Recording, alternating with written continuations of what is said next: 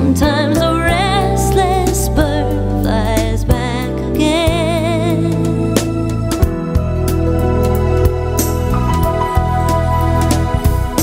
Just like my lover,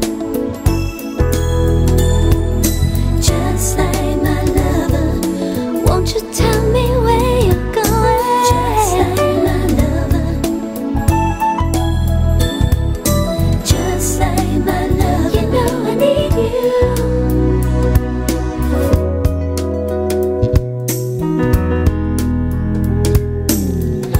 Will I ever see him again? I keep on wondering where or when I'll turn around and find the man who seems to be just like my lover. Is it my lover or just a dream?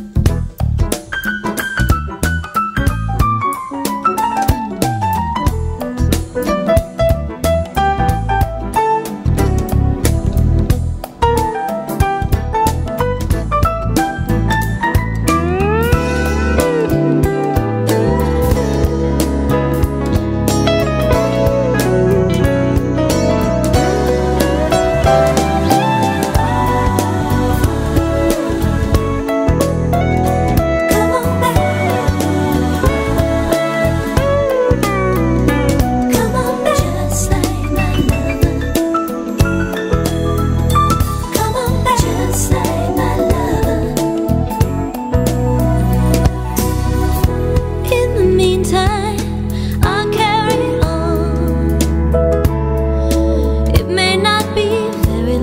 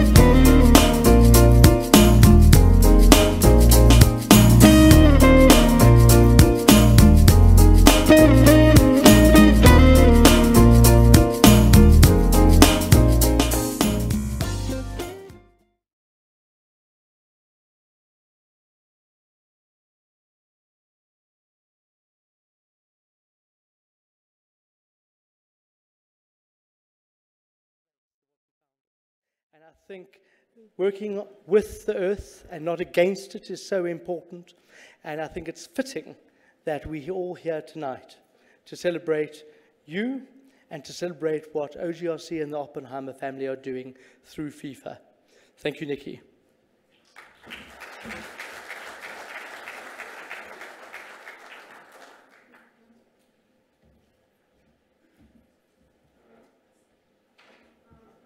I can go up in the world. Now, ladies and gentlemen, we're extraordinarily honored to have Jane Goodall with us this evening. And I'm extremely honored to have been asked to introduce her. But really, she needs no introduction. Her persona and what she does and what she stands for have traveled ahead of you. For 60 years ago, over 60 years ago, she first started working with chimpanzees. And very quickly, that work morphed into an understanding that Homo sapiens had to cohabit with nature. We had to work together. There could be no question of us thinking we were superior and could impose our will on nature. And I think that has become ever clearer and ever more important. And Jane Goodall has been an important lighthouse in getting that out into the world and persuading people that's the right thing to do. She's a person who clearly has a great empathy with nature. And a number of years ago, we were privileged to have Jane come to our house to talk to us at a time we had a series of lectures in November. At that time, we owned 2 Basenji dogs.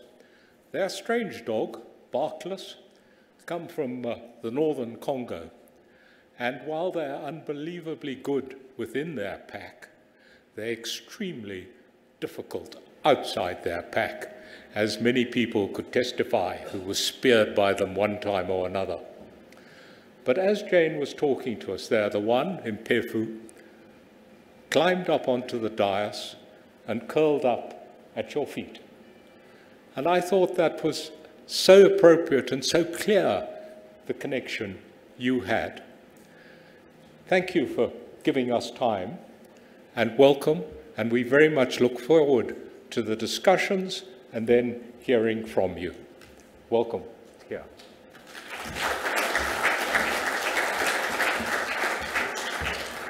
Thank you, Nikki. I'd like to now call on Jenny Chris Williams. I think she needs no introduction. Jenny, from 702 fame, is a leader in the broadcasting world and actually kind of cut out the South African media industry and led that. Jenny, lovely to have you, and Jenny will take over from here. Thank you.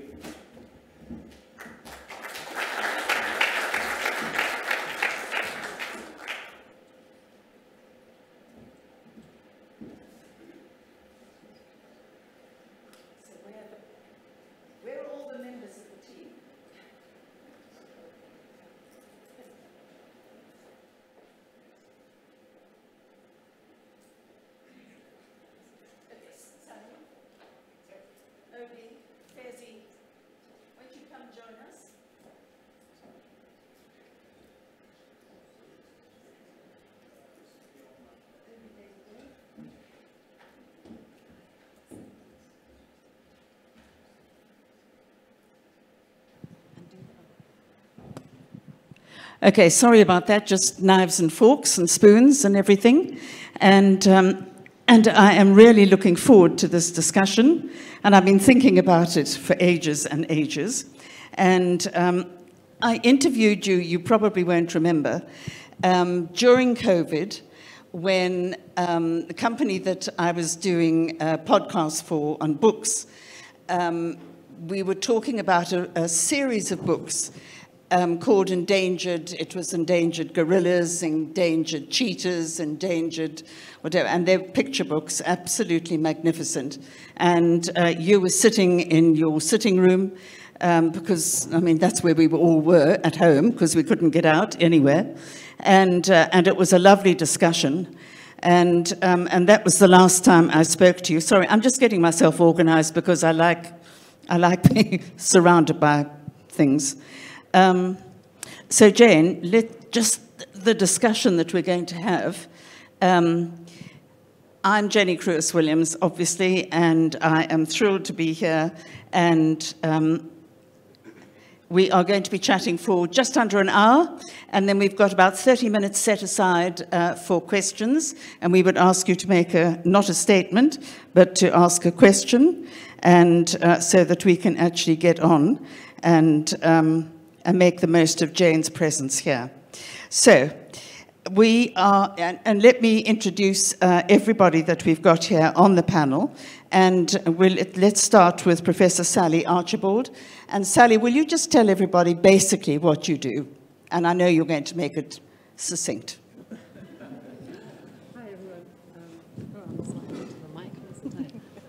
Hi everyone, I'm Sally Archibald. I'm delighted to be on the stage here with Jane Goodall, someone who really has worked to make the world a better place. Apparently it's not your first time here at WITS. My colleagues tell me you came and visited our department, which is called the Department of Apes, a while back, and you donated them this chimpanzee. I don't know whether you remember it, but everyone else remembers it fondly, and this chimpanzee sits in the head of school's office. And we are delighted to have you back again, to be talking together about how to design African futures that work for the people and the precious biodiversity that we have here. I'm a professor in the School of Apes, and I work with Odie and Laura and a fantastic team of people on the Future Ecosystems for Africa program, which was a program that was conceived by Jonathan Oppenheimer and his team a few years ago, with the goal of kind of guiding investment and development in Africa into nature-supporting pathways that can still benefit and provide for the people of Africa, but that also make sure that we are living sustainably with our environment. And we do that with a fantastic range of people across the continent. And I'd be really excited to get your ideas on some of the stuff that we're doing and hear from you about how you've managed to negotiate some of the complexities. So Sally, also, you work with FIFA. Won't you just explain what that is all about? Right. So the Future Ecosystems for Africa program, it's a collaboration and a partnership between Oppenheimer Generations and WITS University, and then a range of partners across the continent. We work in 3 different levels. The first thing we do is we actually engage with communities to co-create African futures and imagine new African futures. So really trying to rethink some of the assumptions that have been provided to us, that drive the solutions that have been provided to us, and expand the range of options that are available to us. And there's some great work on that just been published from Malawi, Bombera Rising, is that right, Kumbomoni? It's an anthology of like African futures and the future that we want to get to.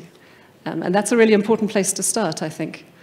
But then we also recognize the value of what my social scientists call powerful knowledge, which I think what they mean by that are data and models and natural science. And this knowledge is really powerful and important, and we want to work with our scientists across Africa to make sure that the knowledge and understanding we have about our ecosystems is scaled up to policy-relevant scales to feed into decision makers around like where and how interventions are going to happen in Africa. So that's a lot of work that we do. And then finally, we do that. We don't only produce the data, we engage with negotiators to make sure that there's an evidence base on the table when they're at the climate COP and the biodiversity COP, so that they have some resources to back up the positions that they're trying to argue for. And we work with NGOs and landowners and communities to discover and find ways to manage their ecosystems that are sustainable, but also to find ways to fund them to do that. And I think we're going to have some good discussions around how, once you know what you want to do with your land, how do you make it, how do you fund it, how do you make it like a viable option? So Sally, thank you very much indeed. I might say getting hold of these three has, I need a university degree, actually. I got 15 minutes with you, and then we managed to have a little bit of a, an email or two before you went to Angola or goodness knows where you were going. But anyway, it's exciting. Fezi was also quite difficult, but we managed to get hold of you in the end. And we had an interesting discussion, should she wear on the stage a skirt or trousers? And I said unhesitatingly, trousers, which you've done. But Fezi, tell us a little bit about what you do. You're a PhD student, and no, you're not. I'm a postdoctoral researcher. There you go. Post-PhD. So tell us a little bit more about what you're doing, because I had a long discussion with BirdLife Africa, and they said, have you been to the Kruger Park recently? I said, no, not recently. They said, it's going to be a wilderness because the elephants are knocking absolutely everything down. And in big letters, when I was talking to you, you said, I love what the elephants are doing to the trees, full stop.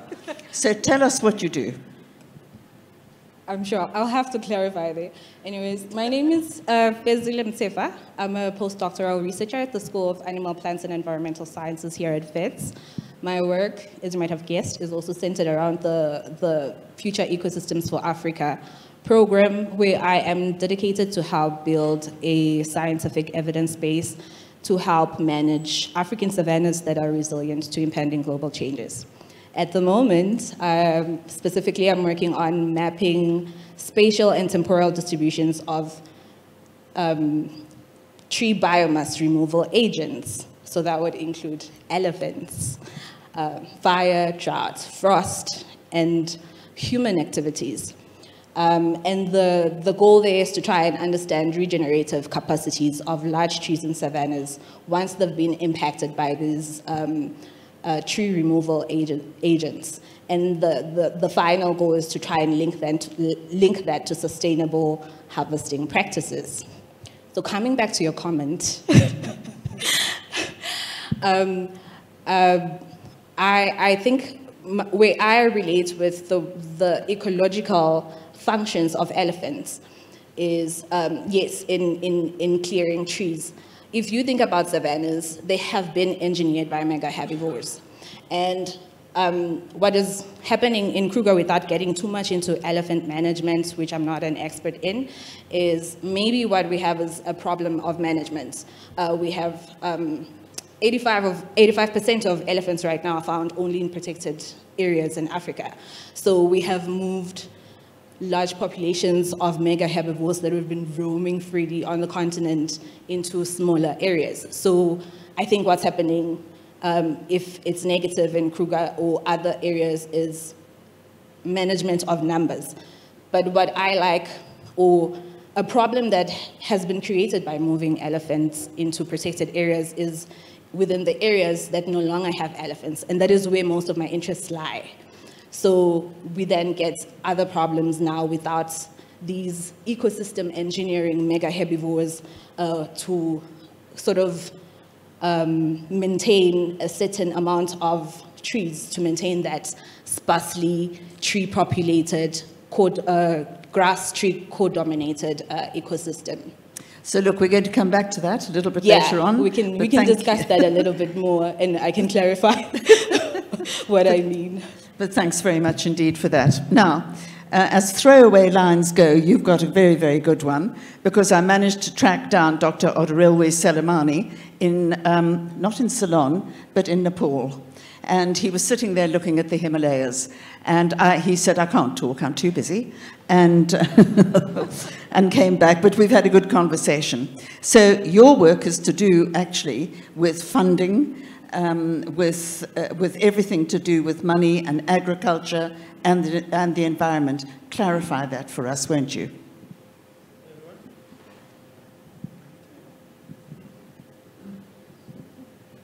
Yeah, my name is Udir Raslamani. Hello, everybody. I'm a senior lecturer at the University of Pretoria, the Department of Agricultural Economics, Extension and Rural Development. And my dean is over there, Farhan Rasmus. So what I do within FIFA, in the context of what Sally was explaining with regards to decision-making, influencing decision-making, it's got two parts. One, we're tracking biodiversity flows data, so biodiversity financing flows data from different countries with an objective of identifying what countries pledge in this global agreement, such as the GBF, the Global Biodiversity Framework. Does it get followed up with financing? So that's one thing. The other thing is, does the funding that is allocated for sort of nature-positive investment, how does it stack up against funding that flows for nature-negative or nature-eroding investments? And so far, the story is that, of course, at least globally, it's 140 times more nature-eroding investments to nature-building investments, so to speak. So the balance is really terrible. So when we talk about financing, we're not only talking about increasing financing into biodiversity, we're also talking about reducing nature-eroding investments. Yeah. All right, thank you very much indeed. So we're obviously going to come back to that. So, but it was a good throwaway line. You know, I'm looking at the Himalayas. I thought that was actually quite cool. So, Jane, over 60 years ago, as we all know, you were working at Gombe. You revolutionized the relationships that we thought we had with animals. You proved beyond doubt that chimpanzees could use bits of wood and twigs and bark and get ants and do all sorts. In other words, they use tools and things like that. But over those 60 years, you've been coming and going to Gombe, and I wonder what you see now, what you saw then. How has that journey to Gombe actually changed physically?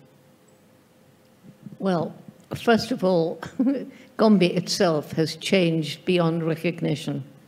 When I began in 1960, it was part of a great equatorial forest belt.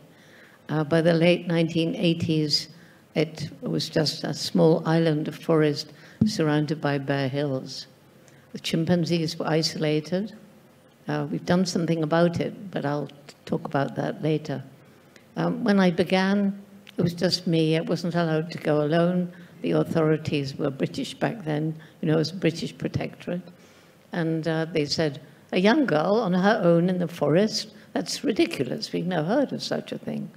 In the end, because Louis Leakey, my mentor, never gave up, they said, all right, but she can't come by herself. She has to come with a companion. Well, that was my mother, my amazing mother. I might talk a bit more about her later because she's been so important in my life. But one of the big differences is tourism. Gombe is filled with tourists. The regulations are one group at a time, 6 people with a guide.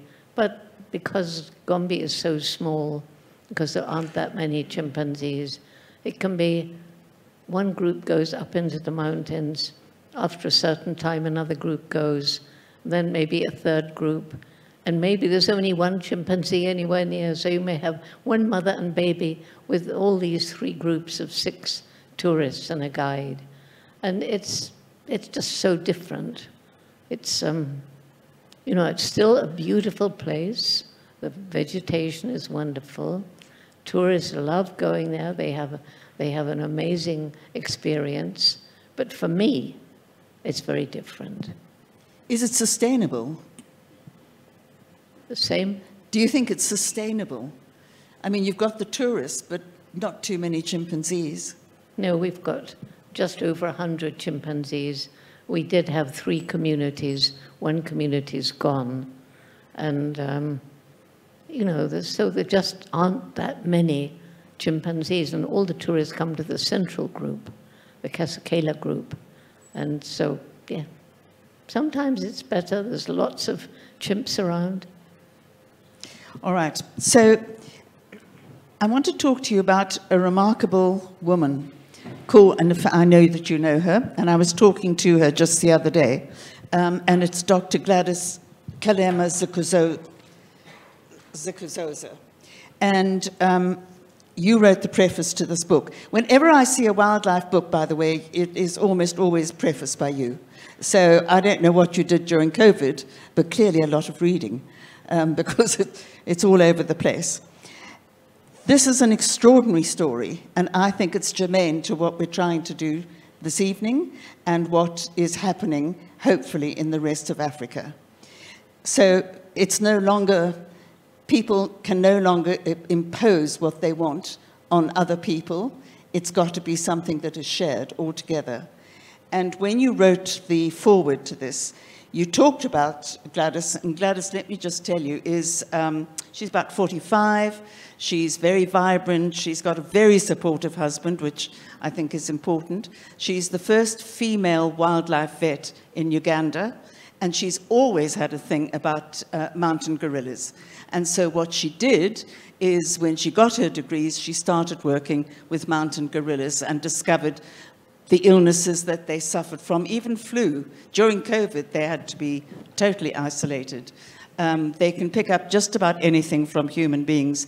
And it didn't take her very long to realize that they were sometimes catching flu, pneumonia, all sorts of things from the villages that came to visit them or that just lived basically down the road. And so she started. And I'd like you to pick up the story there, because it's also what you are doing. You're working with local communities, you're bringing health to the local communities, you're bringing education to the local communities, and what she has done is she has done everything that she didn't know that she was going to do, and it's working, and I think it's one of the stories for Africa. What do you think? Yes, I mean, you know, she came and visited at Gombe. She was doing her veterinary studies. She was, as you say, fascinated by chimpanzees. She pushed through, she got her degree, and there she is, a female African veterinarian working with gorillas and sometimes other animals too. So it's just one example of what's happening, how the world is changing, how women are taking on an ever more important role. Tell us a little bit, but I was interested in the fact that the villagers came to her and said, could you help us with contraception? And she got a whole system going with the help of the government eventually, because she's a powerful woman, I think. And they trained people to give contraceptive injections. It was too far to get to the clinic, so she arranged for the clinic to come to the villages. And these are in disparate places all over, and they got so many lessons.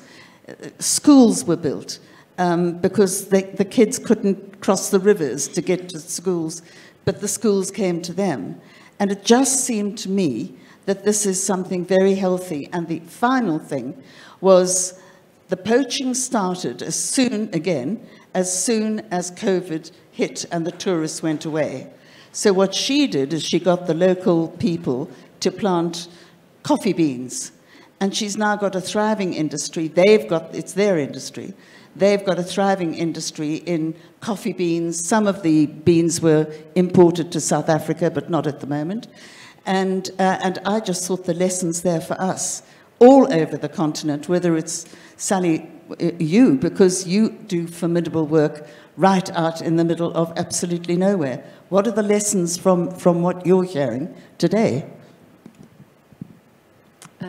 Yeah, it's a really inspiring story. And I think what you're saying is that often when you're trying to conserve special animals or special ecosystems, you end up starting with the people and finding out what they want and what they need.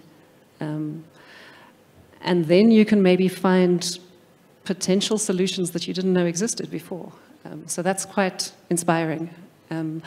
We have some examples similarly where you have these parks. I've just been in Angola in a park called Bikwa National Park, which is just a little bit to the east of Lubango, a beautiful part of the world.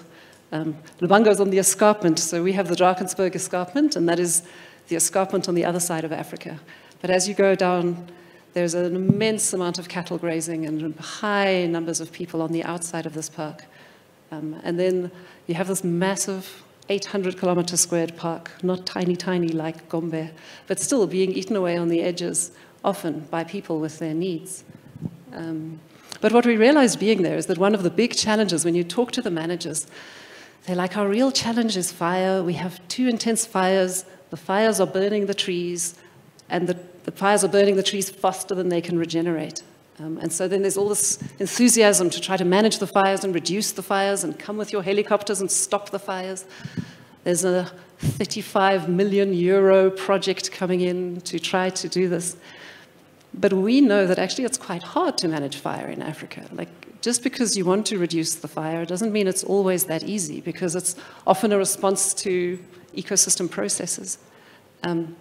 But we also know from work in Kruger and Serengeti and places with more animals that sometimes when you have animals in the park, and when you have higher animal numbers, then they eat the grass, they eat the fuel, and your fires get less intense just through that interaction with animals.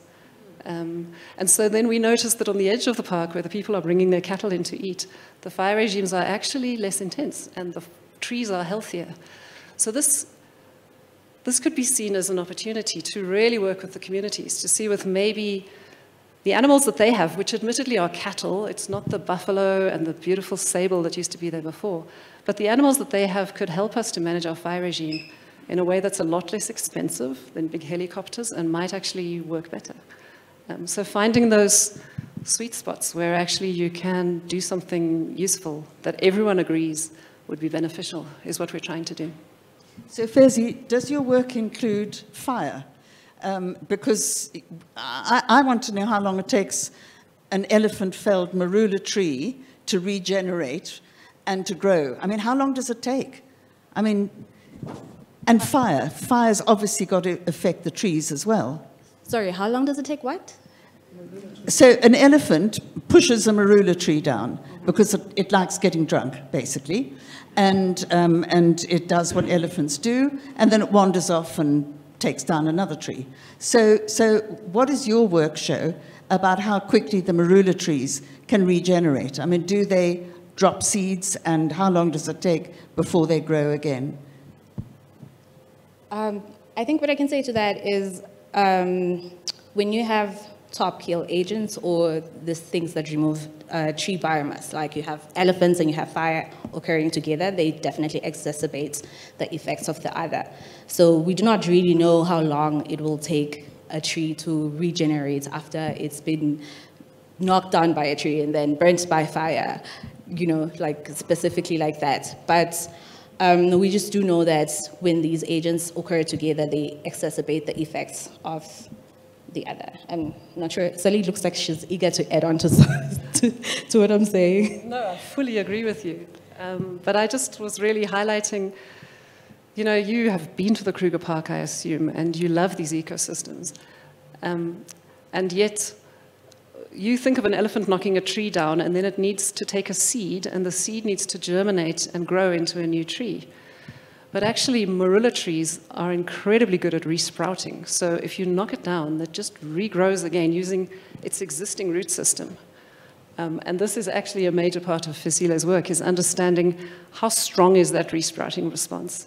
So how, like, marula trees are fairly resilient to elephant toppling because they have this sort of way to bypass the dangers of being a little seedling and making use of the existing root system to grow another tall trunk again.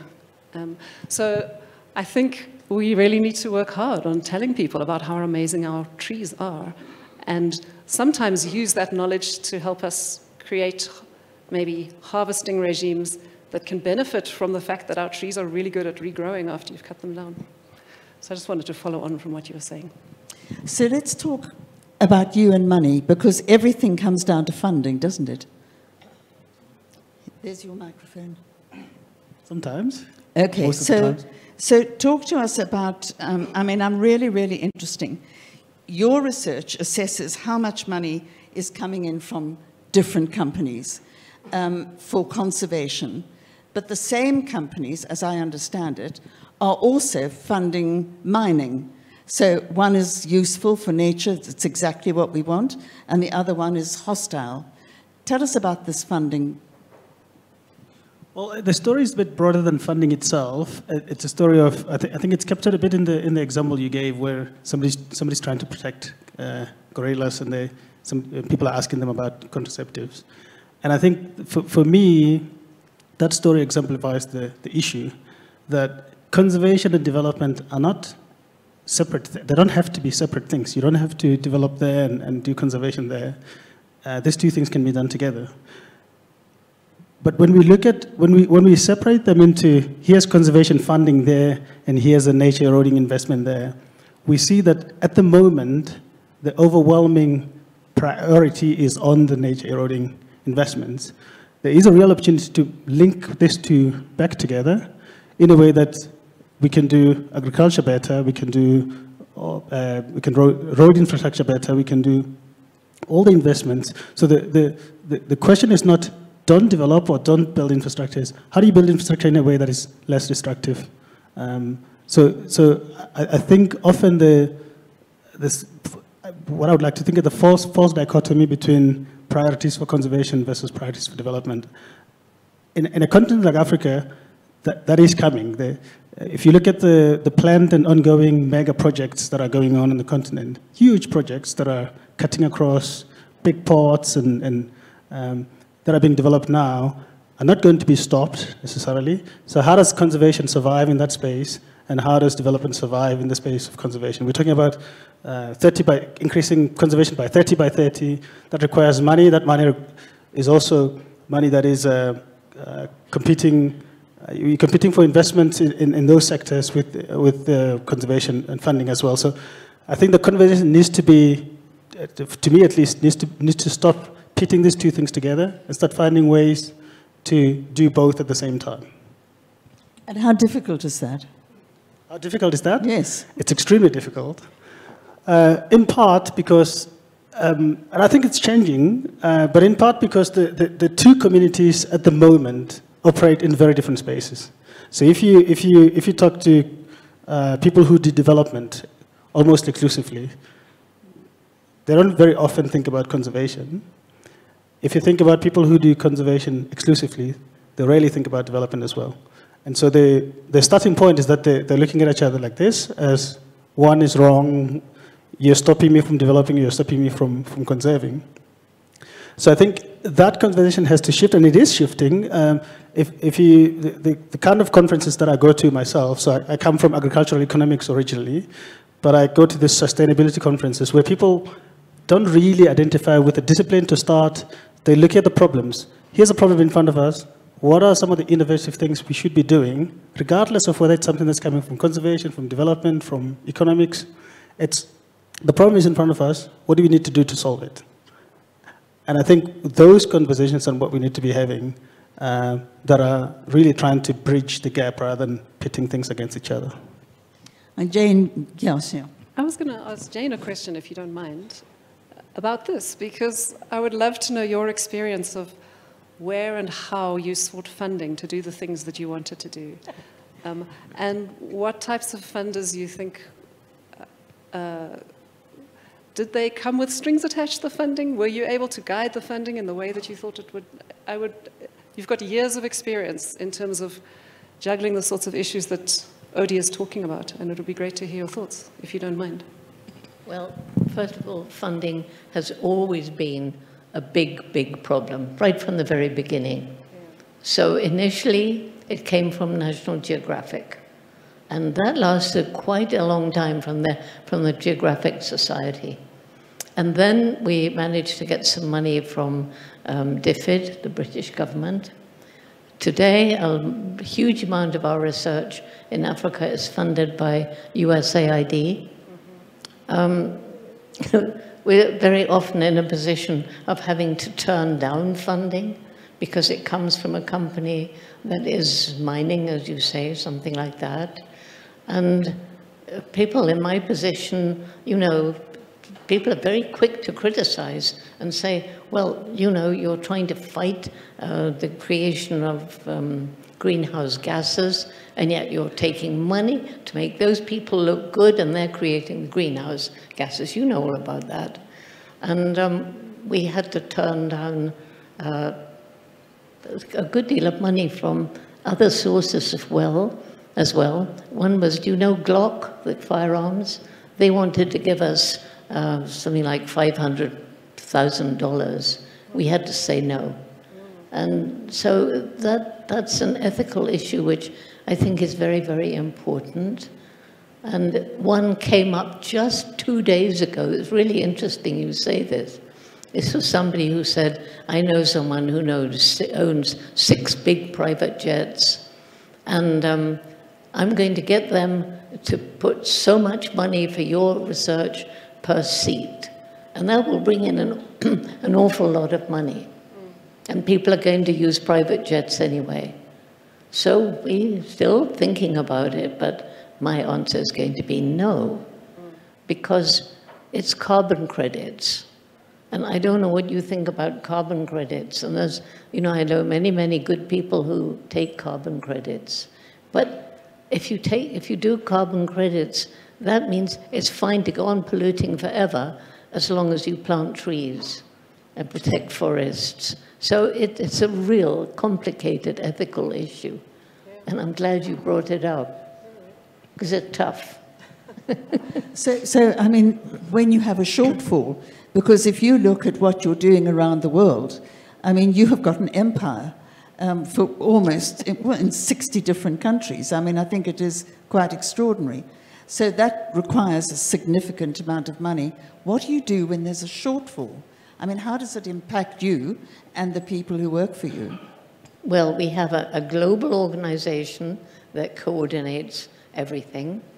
And so if a shortfall comes in a certain country, we get our global community to see if we can fill in that shortfall.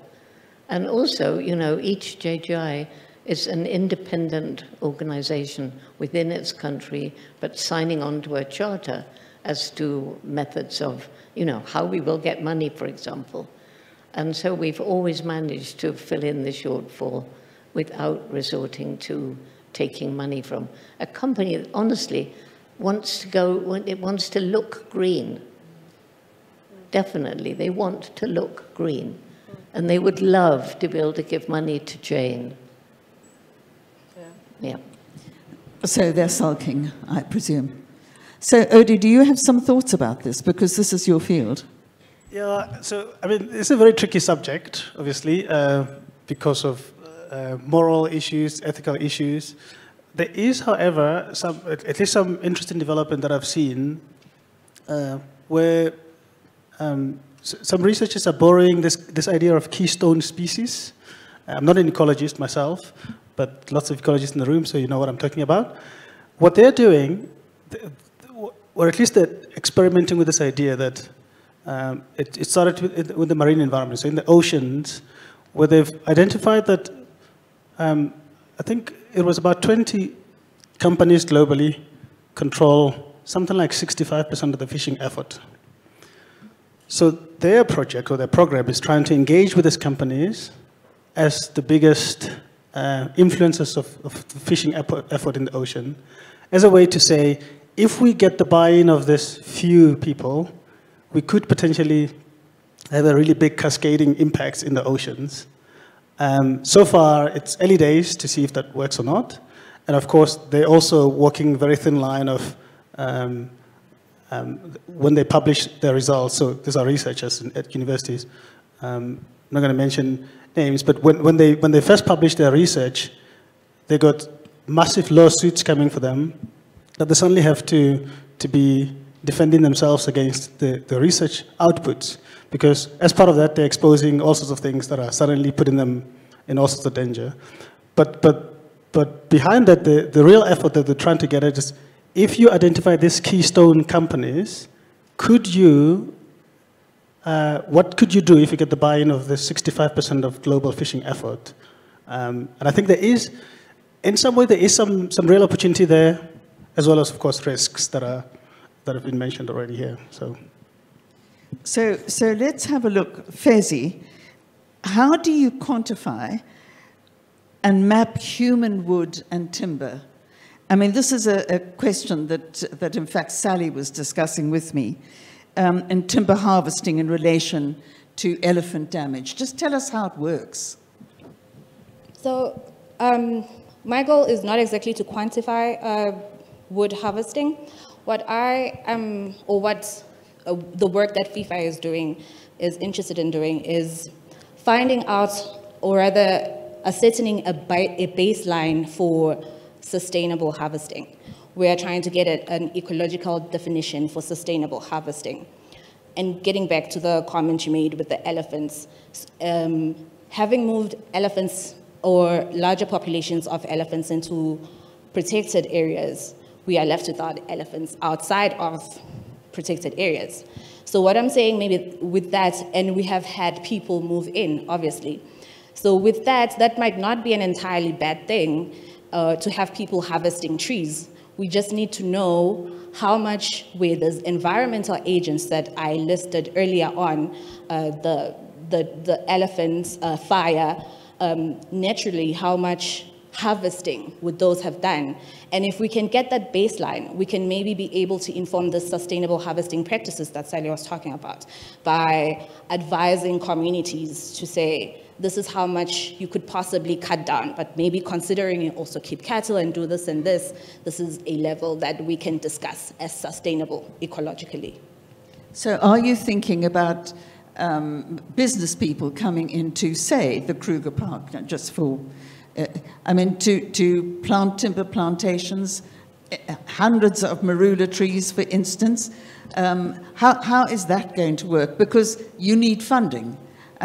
Everybody needs funding, it just seems to me, and there isn't a lot of money left in the world. With the wars that we've got, I think the world is in a powerless position at the moment, and I think funding becomes more and more important.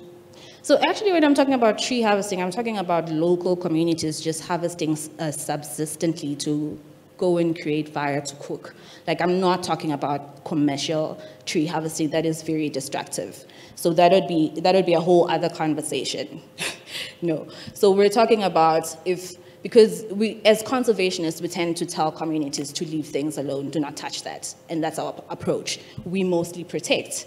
At the moment, we are looking at managing approaches.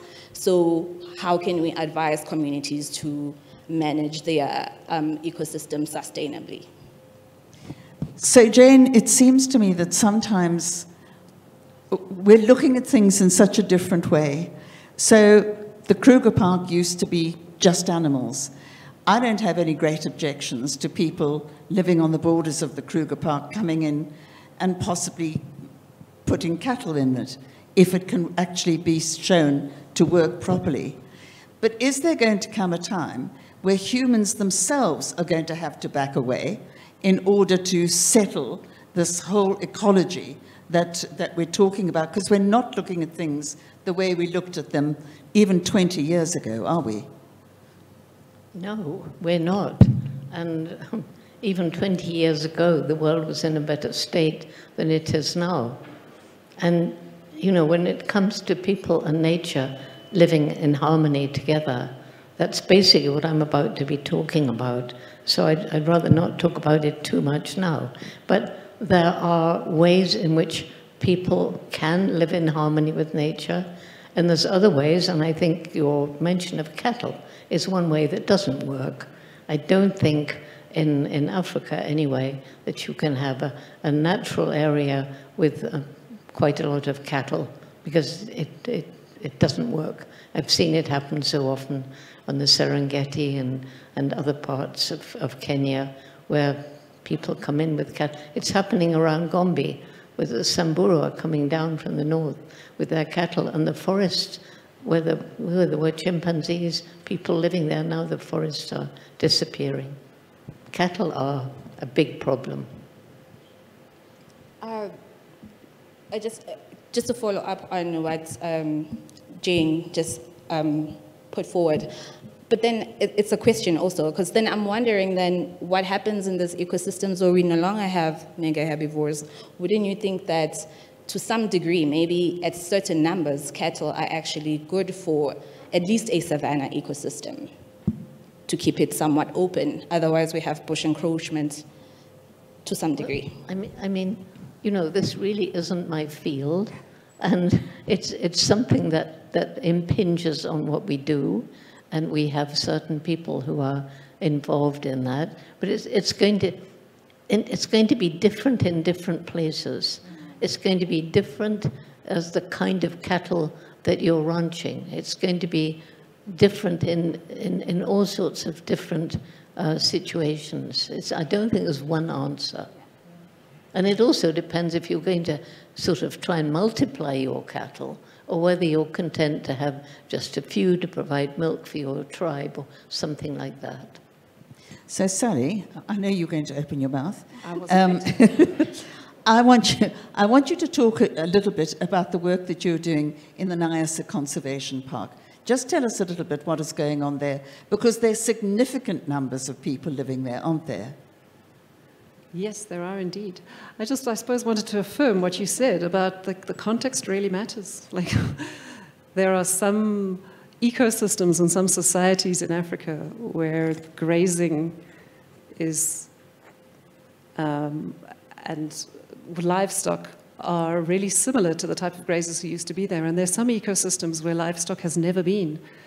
And we're lucky in Africa that many of our ecosystems that are sensitive to livestock grazing, we don't have cultures of people that have cows. So still across large parts of the Miombo, we don't have a lot of pastoralism because that's never been a useful thing to do in those systems. Whereas in South America, they've plumped a whole lot of resources in, they've cut down the trees, they've poured fertilizer on to create cattle systems in systems that are not appropriate for it.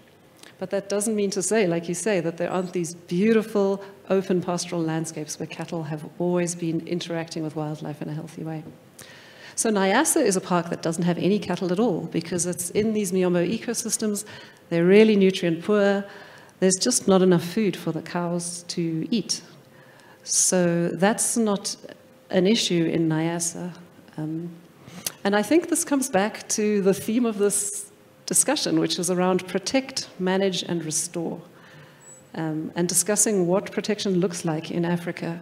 I think many of the things we've been talking about are around what does protection look like? And perhaps to cover our bases, we should be trying a lot of different forms of protection, because the Nyasa Special Conservation Area, they designed it back in the 1960s, and they just said, now we're going to conserve this area, and they never asked the people to leave. So there's these beautiful open landscapes where various forms of resource extraction are not allowed, but where communities live and practice their lives and bring up their children and grow and eat and go to school inside the conservation areas. It makes for all sorts of challenges because the way that these concessions get money is through tourism, high-end tourism and hunting. And many of those people don't want to see people in their parks. They want to come to Africa and have a wilderness experience. They've paid a lot of money to come and shoot a lion, and they don't want to see people cutting down trees, harvesting honey, washing themselves in the rivers. So it's a really fascinating challenge. But what we're doing is trying to identify, under what conditions are people there disrupting the processes that should be there, and to work with the managers to identify, what sorts of rules should be put in place.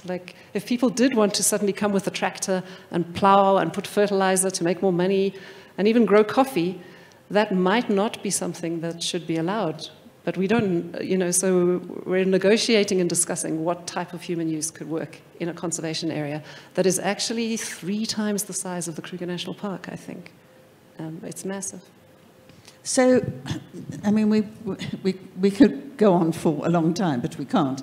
But, Odie, I just want to ask you, with the whole funding thing, are we using land correctly?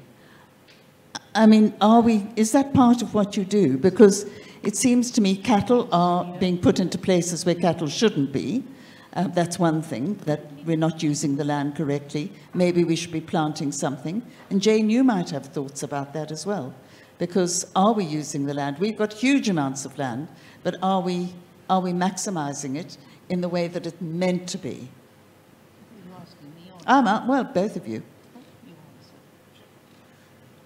Yeah, so I can't answer the question about whether we're using land correctly or not, because I think that land is owned by people, so decisions about how it's used, it's different.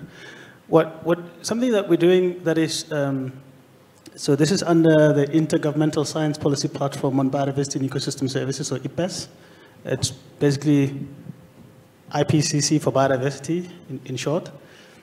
So for the past 2.5 years, I've been involved in this assessment. It's a global assessment on the nexus of food, biodiversity, climate, health, and water.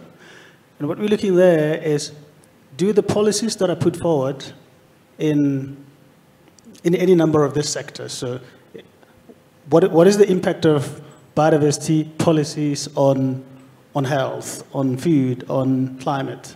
And similarly, what are the impacts of policies for climate? So if you're talking about net zero, which people are talking about all over the place, what does that mean for other uses of land, achieving the policies that are set out for development, for conservation?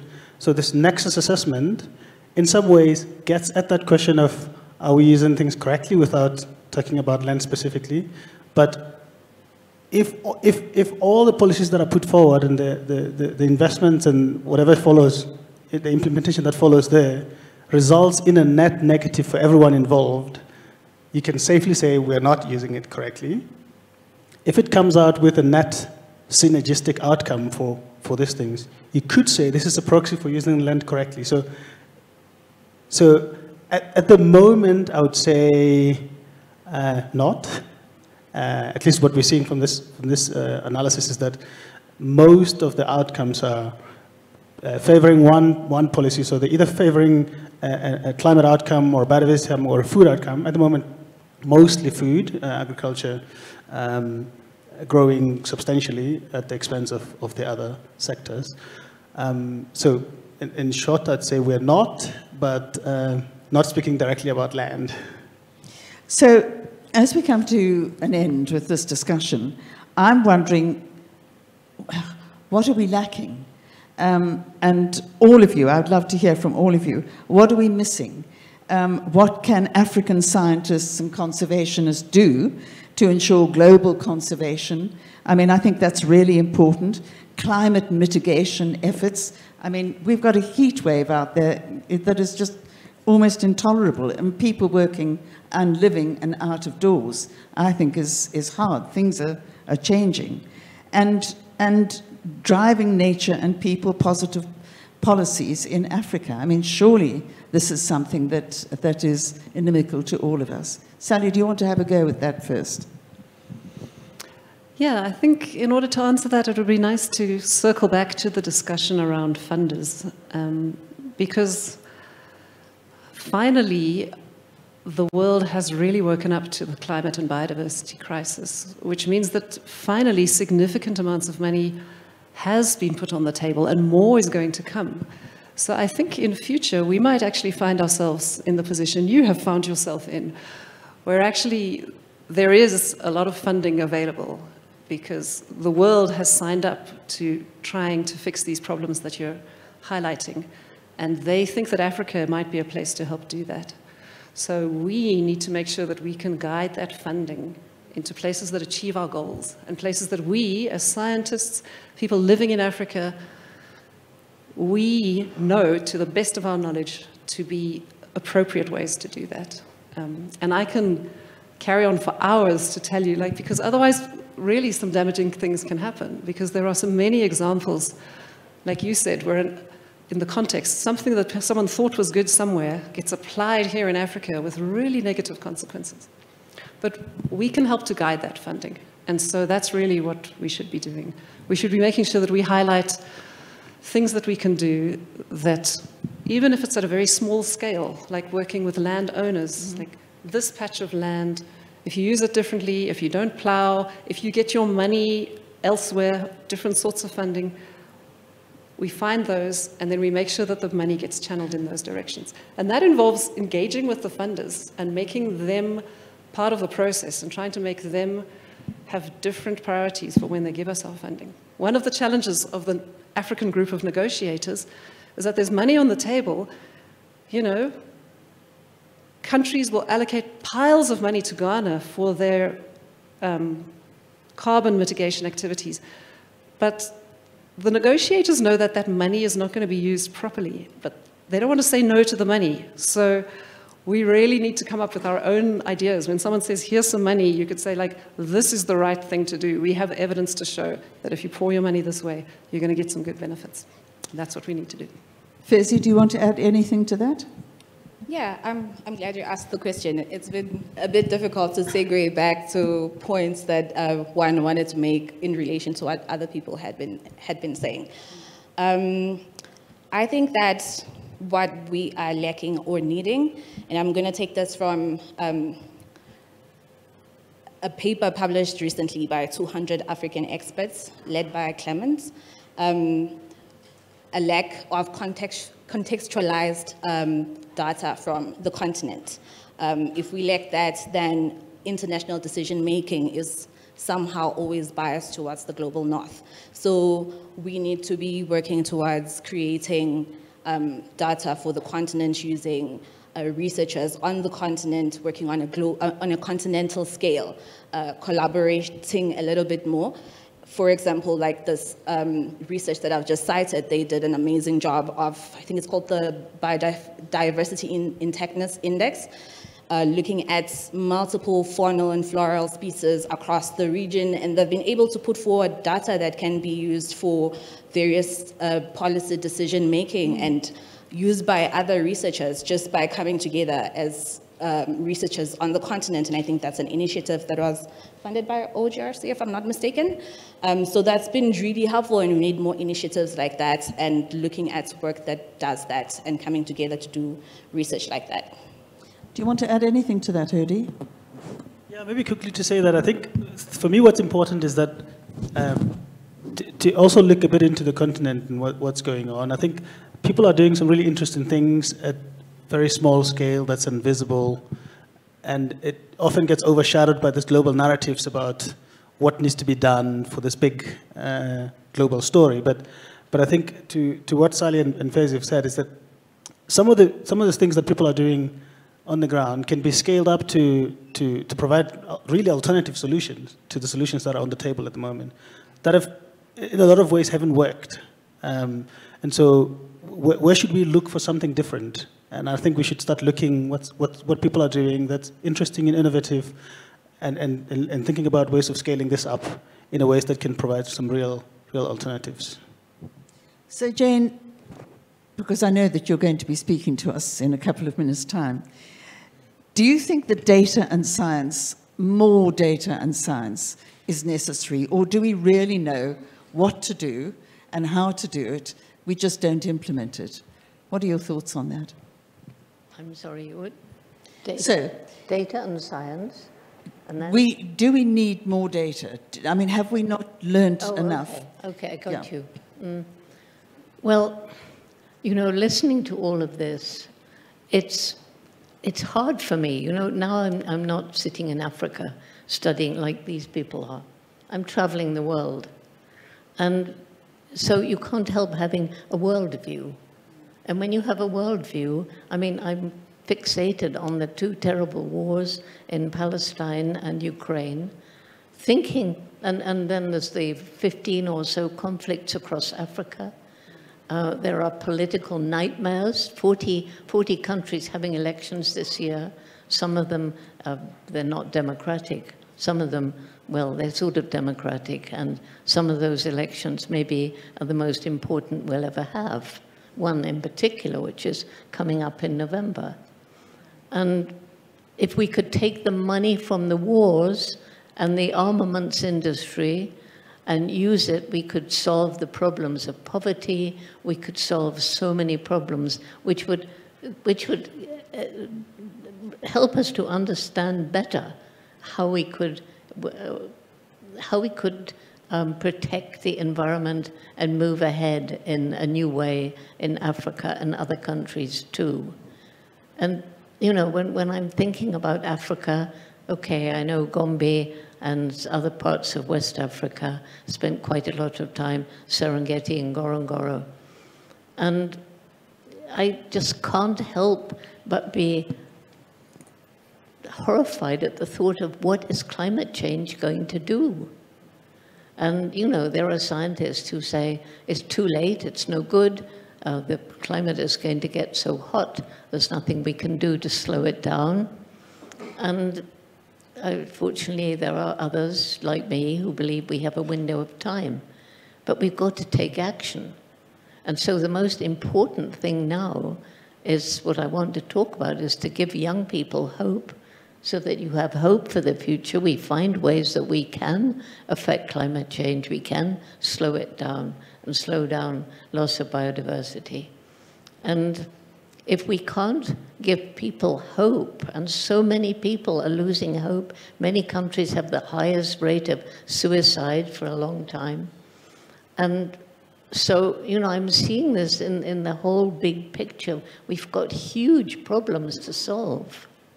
The good news is that there are groups of people working to solve all of them, whether it's war or elephants knocking down trees or where we take our money from. There's people working on all of that.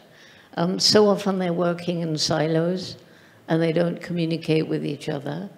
And what we need is more collaboration, more cooperation, more sharing results from different kinds of studies, but also seeing it in this whole big picture of what we must do to save the planet. If we can't save the planet, we can't save Africa. And, okay, I don't mean to bring in a note of gloom. My whole talk is going to be about hope. But I cannot help seeing it in this whole big picture, which makes it hard for me to answer the question that you asked. Jane Goodall, thank you very much indeed. And I just want to say thank you very much to Oppenheimer Generations Research Conservation. Thank you very much for putting together this evening. It's been very special. And at the end of this year, we've got Prince William and Earthshot coming to Cape Town. I'm so excited. I'm almost sick with excitement because it's going to draw attention to Africa, not necessarily to Cape Town, but to some of the wonderful things that we are doing on this continent and that we should be doing on this continent. So I see just some amazing things happening. So thank you, everybody. And now put your hands together, please. Jane is going to give us an address.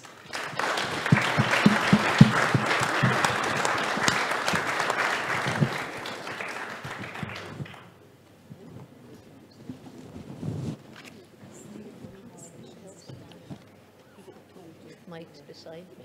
I couldn't understand what you said. I couldn't understand it. I understood what you said, most of it.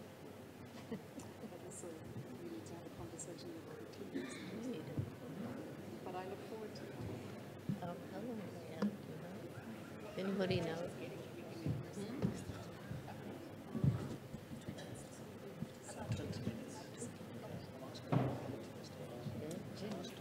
Do we stay here or do we go to come up? Do you stay here to listen to this? You get to listen to this. You think I should listen from the bottom? All right. You're right with that. Are you coming to the... I'll come there. Okay. I think you should go down there. Sorry? You should go down there. Yes, I've just got to introduce somebody else. But yes, we can go down. I think it's nicer. It's nicer for me. All right, then we'll do that. For me. Yeah. Yeah. What? Yeah. Yeah. So we will. We're discussing where everybody else should be. Okay, we're just going to move down. Oh, I think so. Yes. I need my water.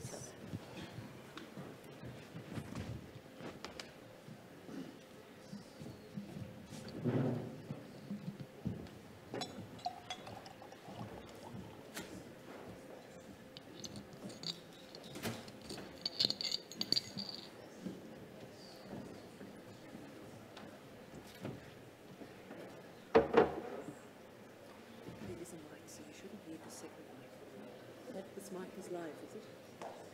So I don't need this Yeah, one. you don't need this one. Can't have that. It's a bit awkward up here, isn't it? Well, first of all, I think I've already said good evening to you all when I was sitting there, but I'll say it again. And I want to start off by thanking the people on the panel with me, and I'm hoping to be able to talk to them later about all the wonderful things that they're doing.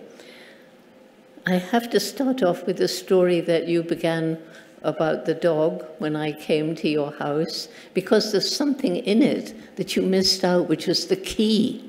That is, when I first got to Cambridge University to do a PhD, although I'd never done an undergraduate degree, but Leakey said, after I'd been with the chimpanzees 2 years, he told me that I would have to get a degree because he wanted scientists to listen to me, and they weren't. I mean, I had never been to college, so why should they listen to this young girl? Why should they believe chimpanzees use tools for termites and so on? So there I was, arriving in Cambridge, never having been to college, being told I had to do a PhD in ethology. I didn't know what ethology was. I had to find out behavior. And can you imagine how I felt when all these scientists told me that I'd done everything wrong? Jane, you shouldn't have given the chimps names. You shouldn't have talked about them having personalities, minds capable of problem solving, and certainly not emotions, happiness, sadness, fear, despair. Those are unique to us. They actually believed, this is 1961 or 2, they believed at that time, science believed, that we were separate from the rest of the animal kingdom. And there was I, nervous, being told I'd done everything wrong. But fortunately, I had a wonderful teacher when I was a child. And that teacher taught me that in this respect, these professors were completely, totally, utterly wrong. That teacher is one that many of you probably know, was my dog. And if you share your life in a meaningful way with a dog, cat, horse, pig, bird, I don't care, you know perfectly well, we are not the only beings with personalities, minds, and emotions. So I tell that story almost every lecture because I think it's really important. And it was when I was thinking about talking about my dog that your dog appeared from somewhere in the back of the room, wended his way through the people, climbed up. He didn't curl up beside me. He stood with his side touching my leg, looking out over the people. And then he lay down, sphinx-like. I've got a photo which we weren't supposed to take. I'll share it with you. And looking out over the people. As soon as I stopped talking about my dog, Rusty, he left. This was the amazing thing. It wasn't only that he came, but he came just for that moment. And so this reinforces my belief that we have other ways of communication than just speaking like that. So anyway, I've got 20 minutes, and we've been discussing a whole variety of different things. But what I want to bring out is how I came to do what I do, and how things have changed since I began to study the chimpanzees. First of all, I was born loving animals, and I had an amazing, supportive mother. And I really want to emphasize the importance of having supportive parents, because when I was told at school that there was no way I could go to Africa and live with wild animals and write books about them, I had no idea of being a scientist. Girls weren't scientists back then, but writing books, yes. And I was told that there was no way that this could happen, didn't have money, was just a girl, and Africa was far away, and we called it the Dark Continent back then. We're now back in 1944. But my mother said, no, if you really want to do something like this, you're going to have to work really hard, take advantage of every opportunity, and if you don't give up, hopefully you find a way. And I've taken that message around the world and shared it, particularly with young people in poorer communities. And the number of them who've said, Jane, you taught me because you did it, I can do it too. It's all about this hope thing. And so I had to get a job when I left school. We didn't have money for university. I learned shorthand and typing, which was boring, but I always do everything as best I can. I got a job in London, and then I got an invitation to stay with a school friend who'd moved to Kenya. So yes, that's the opportunity. I'll get to Africa. Couldn't save money in London, went home, worked as a waitress, and finally saved up enough to get to Africa. And by the way, the very first place I landed on African soil was Cape Town. And I was so excited. I mean, you know, there were native people dressed up in all their finery. I didn't know it was for tourism. And it was by boat, because back then there weren't planes going back and forth, and you couldn't possibly have afforded a plane. And my mother had friends who said that they'd look after me for the 2 days the ship was in dock. And they took me round, and it was first so exciting. I'm in Africa. But then I began seeing these words in Afrikaans on the doors to the hotels and restaurants, and I asked, what do they mean? Whites only. But I wasn't brought up that way. My grandfather was a congregational minister, and we didn't judge people by the color of their skin, but by who they were as human beings. So I couldn't wait to leave Cape Town. And when I finally got to Kenya, it was much better. It was on the very, very brink, I think about 4 months away from independence, from British colonial rule. And so that's how I first came to Africa. And then I met Louis Leakey. And it was Louis Leakey who amazingly gave me the opportunity to go and live with and study not just any animal, but the one most like us. And it was like a kind of fate. I would have studied any animal to be out in the bush. And here I am, landed with an animal who shares 98.7% of our DNA, our closest relative, even closer than the gorilla and closer again from the orangutan, equal with the little bonobo that used to be called the pygmy chimp. And so then going to Cambridge and getting my PhD and starting a research station in Gombe National Park. And they were the best days of my life, being out in the forest, learning about the interconnection of all the species of plants and animals in the forest ecosystem, and having a very strong spiritual connection with the natural world. And I think that's something science doesn't like, talking about something like that. But then I wasn't ever a proper typical scientist. I never went to university to become a scientist. Louis Leakey told me I had to get a degree. And so in that way, I became, I suppose, a scientist. I got my PhD. But so at any rate, they were the very best days of my life. A few wonderful, very dynamic students, learning more about the chimps, learning about the natural world and the other animals living there. So why did I leave? I left because at a big scientific conference that I helped to organize in 1986, we had for the first time the people studying chimpanzees. By then there were 6 other field study sites. And we brought them all together, mainly to learn more about chimps, like how much do chimps differ from one environment to another? What behavior stays the same? Is there something like culture, which I had said, and I'd been scorned by science, but of course, as we now know, it's not only chimpanzees, but many other animals who have their own culture. But we had a session on conservation, and it was an absolute shock. I mean, I knew that around Gombe, chimpanzee numbers were dropping, and I knew that there was deforestation. But I wasn't prepared to hear that right across Africa, wherever chimps were studied, whole forests were disappearing, along with all the biodiversity in them. Chimp numbers were hugely dropping. So I got together some money from National Geographic, managed to visit all 6 study sites. One actually was in Angola, just between the wars. And I learned a lot about the chimps' problems, the bushmeat trade, the shooting of mothers to take infants to sell in the live animal trade, the snares set by hunters.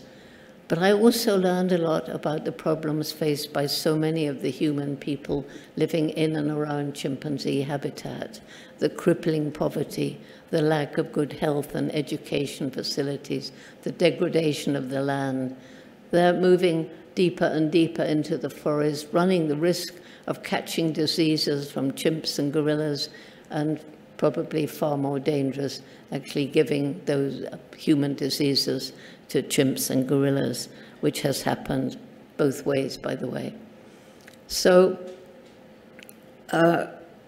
when I left that conference, I had changed.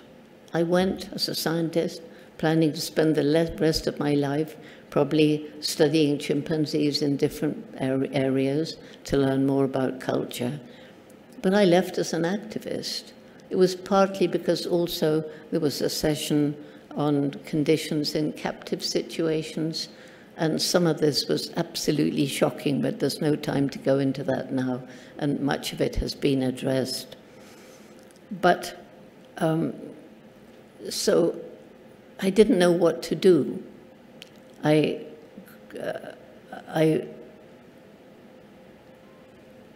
met a wonderful man, a German, French-German, George Strunden, and we talked about this situation, finding that Gombe was just a little tiny island of forest, and all around were these bare hills instead of a continuous forest to the west coast. And with George, we planned what we could try to do to save the situation. And I believe it was the very first community-led conservation program, because right from the very beginning, we went into the villages, selected a group of local Tanzanians, 7 of them. They went into the villages and they asked the villagers, what can we do to make your lives better? And what they wanted to start with was to grow more food because their own land was overused, and they wanted better education and better health, especially for their children. And so that's where we began. And we managed to get money, I mentioned earlier, was from the British government at the time. No, sorry, it was from the EU. It was a big problem getting that first money because the EU said, no, you are asking for too little. And this was the 12 villages around Gombe. And we said, but this is something new. We don't know if it's going to work. We can't ask for more money. So in the end, they solved it by giving us the amount of money we want, but spread over different years. So it made them feel good to give more money. Anyway, so this is how we began. And gradually, the people came to trust us. And they're not very trusting people, the Waha, as they are there along the shore of Lake Tanganyika. But gradually they came to see that, unlike other conservationists who came, did their study, or scientists rather, did their study and left, we stayed. And we helped them try to get money. So then we could introduce other things into the program. We introduced scholarships to give girls a chance of secondary education, because back then almost no girls went to secondary school. We helped them to develop the health and education as they wanted, but on top of that got these scholarships. We introduced microfinance, which I believe is one of the keys to solving poverty, because these people were able to take very small sums of money from the microfinance banks that we set up with the help of Muhammad Yunus from Bangladesh, who began the system. And so if you take out a small amount of money, it had to be for an environmentally sustainable project, like a tree nursery, because we knew we needed to plant trees in some of these bare slopes. But if they take out a small amount and then their project works and they can pay back, they are proud, I've done it. And then they can ask for a slightly larger amount of money, which they can then get, and then they pay back. And we have seen in the 12 villages around Gombe the change in people's lives, the change in the education system, the change in the health system. And so we were able to spread this program, which is called Tokari. It began Take Care, now Tokari it's known as. It's the Jane Goodall Institute method of community-led conservation. It's now in 104 villages throughout Chimp Range in Tanzania, almost the whole of the Chimp Range. And everywhere, people's lives are changing. So we've now introduced that program in 6 other African countries where JGI is studying chimpanzees. And everywhere, lives are changing. And the latest thing we introduced into this program was GIS, GPS satellite imagery. And this has enabled, one, volunteers from the different villages to monitor the health of their forests. They're very proud of their village forest reserves now. They were destroying them. Now they're saving them. Now they're replanting. And it also enabled the villagers to make land use management plans, which they're required to do, but they couldn't afford it because being in Tanzania, every single person in the village has to have a word. So it's an expensive procedure. But anyway, that's been done. And the people have now become our partners in conservation. Before they resented people coming in like us. Now they know that saving the environment isn't just for wildlife, it's for their own future. And that's why George Strunden was so brilliant when he said, no, Jane, let's talk about conservation for chimpanzees or other animals. Just let's talk about how we can improve their lives. That was so clever of him. And so this program is now spreading. It's in these 6 African countries and hopefully will spread further. We've just done a book, if anyone's interested. It's called Local Voices, Local Choices, and we can get some here from the US. It was sponsored by Esri, because we do a lot of work with Esri and NASA and Google Earth and things like that. So that's where we are, and I've got 5 more minutes. So in my last 5 minutes, I want to talk about the importance of hope. You all know, no, you don't all know, sorry, but some of you know about our youth program, Roots and Shoots, which began in 1991, because even back then, I was finding young people who were losing hope, and they were either angry or depressed or just didn't seem to care. And when I asked them, I was traveling all around the world by then, when I asked them everywhere, why do you feel like this? They either said, well, we're depressed because it seems hopeless. We're angry because we hate people and what they're doing to the planet and to us. Or we don't care because what's the point? And so I said to them, yes, you're right, we have harmed your future, but it's not true, there's nothing that can be done about it. And so that's how Roots and Shoots began, 12 high school students in Tanzania coming together. We decided the main message of our program would be every single one of us, that means everybody in this room too, we all make some impact on the planet every single day. And certainly we have the choice as to what kind of impact we're going to make. And if we start thinking about what we buy, what we eat, what we wear, if we ask ourselves, did this product when it was made harm the environment? Was it cruel to animals? Is it cheap because of unfair wages? Then we have a choice, and consumer pressure is beginning to change the way some businesses work. And so what began with 12 high school students is now in, well, we just started our 70th group in the middle of the Brazilian Amazon with little children from 6 villages.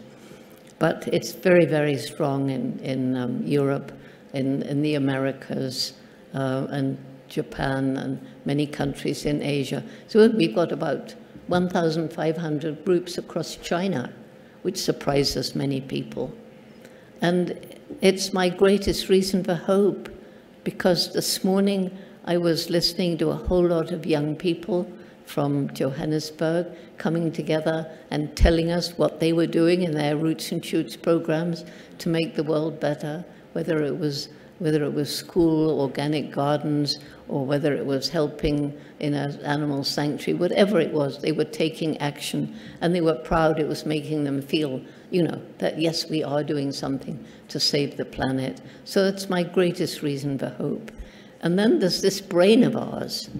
I mean, quite honestly, when you think of the ways that people have come up with developing alternative energy, when you think of the fact that people are actually able to capture carbon, CO2 from the atmosphere and store it, hopefully, safely, when you think of all the innovation that's going on now that people are feeling the pinch, and then the resilience of nature, talking about trees that elephants knock down that grow up again, that's been happening for centuries. Nature's resilient. It's having a tough time now because of us. It isn't natural for a whole forest to be clear-cut, and it takes a lot of effort to bring the forest back, but you can, and it's been done. And there are examples from all over the world of places that we have utterly destroyed, given time and perhaps some help, can once again bring back nature in all her beauty. Animals on the brink of extinction can be given another chance. I did a whole book on that. And then finally, there's what I call the indomitable spirit, the people who tackle what seems impossible and won't give up. And, you know, there are so many stories I could tell, but one that's, I don't know, I find it particularly moving. There's a man I know in Canada, and he was born with no arms, just little tiny stumps about the thickness of my wrist, and no legs, but coming out of his thigh is something which maybe it's a rudimentary foot, I don't know. And he goes around on a skateboard. He's been around the world by himself on a skateboard. He apparently can do almost everything. I don't know how he does some things, but he does them. And he'll hop up on the sofa beside you, just as I'm about to sit on the floor with him. He hops up, and you look into a face that's so full of life and the joy of life. He drives a huge tractor that's worth something like $50,000. His friend allows him to drive it. He talks to children. He does TED Talks. You can look him up, Chris Koch, K-O-C-H. And, you know, there's this indomitable spirit we find in some of the poorest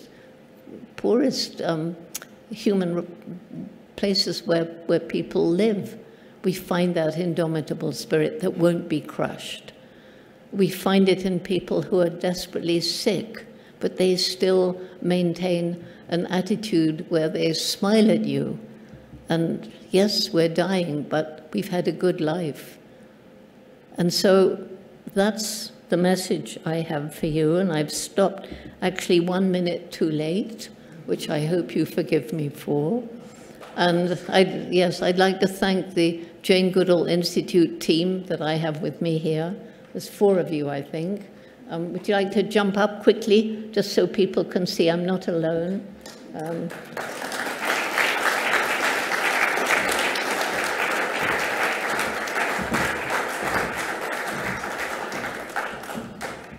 Okay, say your name. Yeah, so I'm Evelyn Diana. I'm the chairperson of the Jane Goodall Institute South Africa.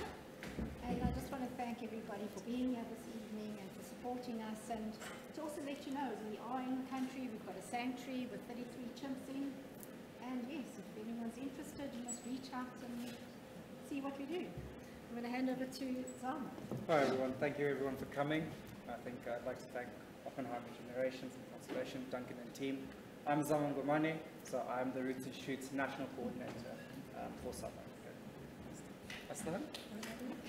She's an interloper. She started the Jane Goodall Institute Roots and Shoots in Turkey.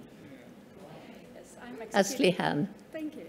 I'm the Executive Director and Chairperson of Fruits and Shoots Turkey, and I'm really happy to be here and be part of Fruits and Shoots and Jane Goodall Institute South Africa as well. And thank you for all of you coming here, and thank you, Jane, as always, for being a great inspiration. Well, thank you. Thank you.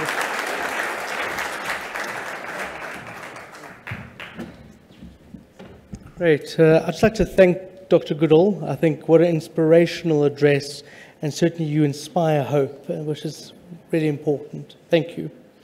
And I'd like to call on the Vice Chancellor and Principal of Wits University, Zeblon Velaghazi, to say a few words of closure. Thank you.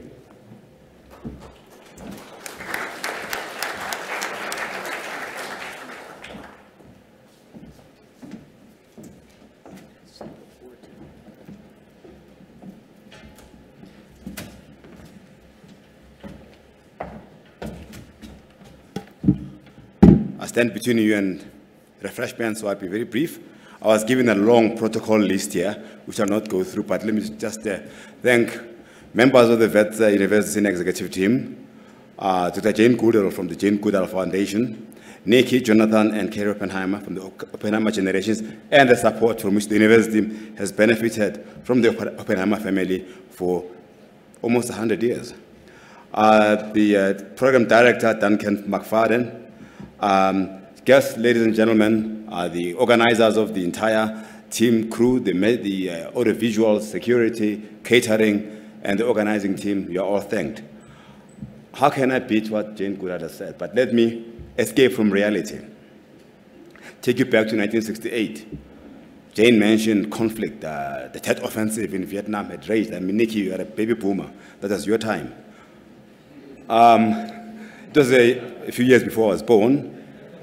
But then something gave us a gleam of hope from a left field, because in that period, Bill Anders, and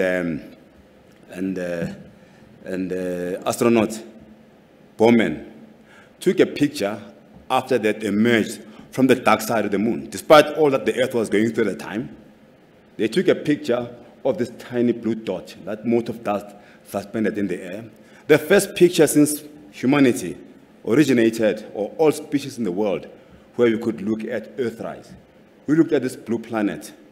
Bowman gave the opening chapter of the Bible, Genesis, and spoke about it. He just felt he could say that. Now, this is beautifully captured as I close from what has been said today by a beautiful, never thought astrophysicist could be poetic, beautiful prose by Carl Sagan, when the first Cassini spacecraft looked at the first most distant view of planet Earth from afar. He goes as following. Our planet is a lonely dark speck, no, a lonely bright speck in the great enveloping cosmic dark. In our obscurity, in all its vastness, there's no hint that help will come from elsewhere to save us from ourselves. He continues. To my mind, there's perhaps no better demonstration of this folly of human conceit than this distant image of our tiny world. To me, this tiny mote of dust, this blue marble in the middle of darkest of the dark, is our responsibility. It underscores our responsibility to deal more kindly and compassionately with each other and the species we live with, and to preserve and cherish the pale blue dot that is our only home, planet Earth. Thank you very much.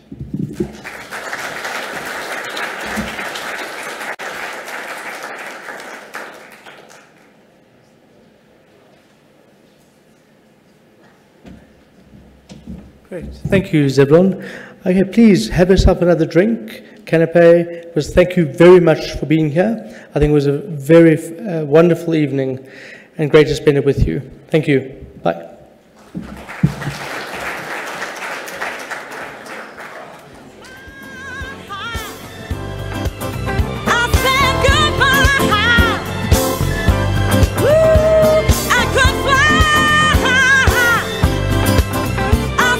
I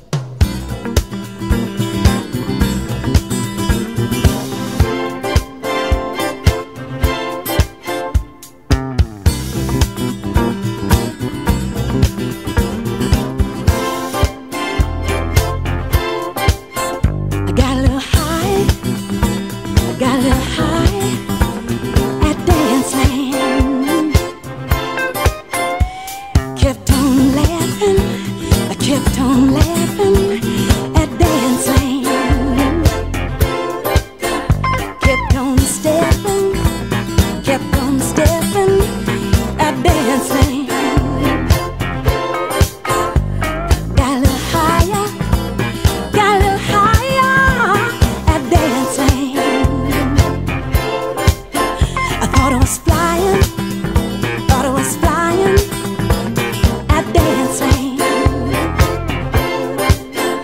Kept on dancing, I kept on dancing at dancing.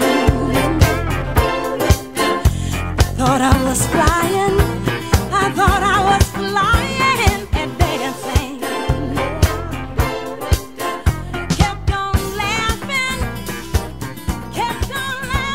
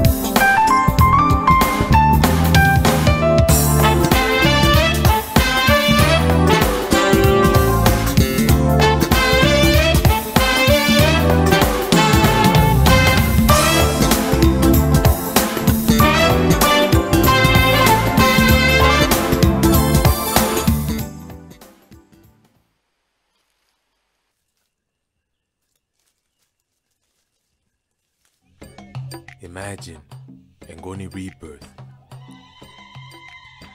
Imagine a future where nature meets technology. Imagine a kingdom rising in the north. Can you feel it rising? Are you even ready for it? Mombera Rising, a free digital anthology of Malawian short stories envisioning a Ngoni future over the next century. Written by Muti Nhlema and Ekarim Fundula Chirombo. For more details, visit www.futureecosystemsafrica.org.